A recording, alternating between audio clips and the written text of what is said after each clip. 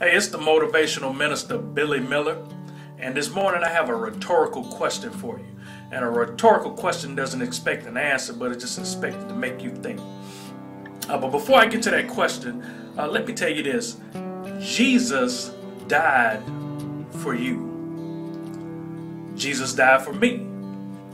He died for the whole world because we were all guilty, and we were guilty in our the punishment for our sin was death.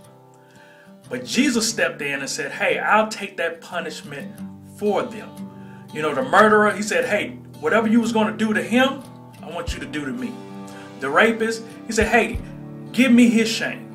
The sinner, hey, whatever punishment they have, I want to take that punishment for them.